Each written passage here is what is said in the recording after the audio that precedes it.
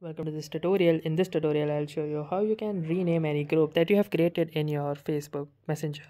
So first let's navigate to our Facebook Messenger by clicking on this message button at the top right corner of our screen. Then once we are inside Messenger application, you need to navigate to the group that you have created. So for example, you can see that I have created this group right here.